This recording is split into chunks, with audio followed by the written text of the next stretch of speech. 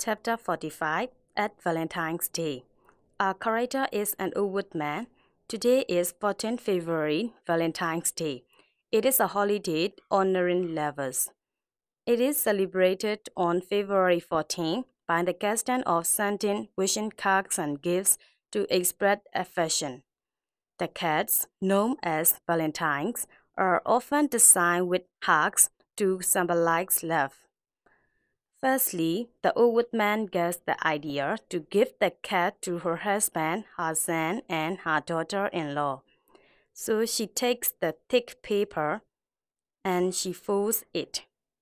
She draws the half of a hat on the paper. She takes a pair of scissors. She cuts the paper as the line of the hat. Then she unfolds it. It appears the shade of hat. She writes Happy Valentine's Day on the hat.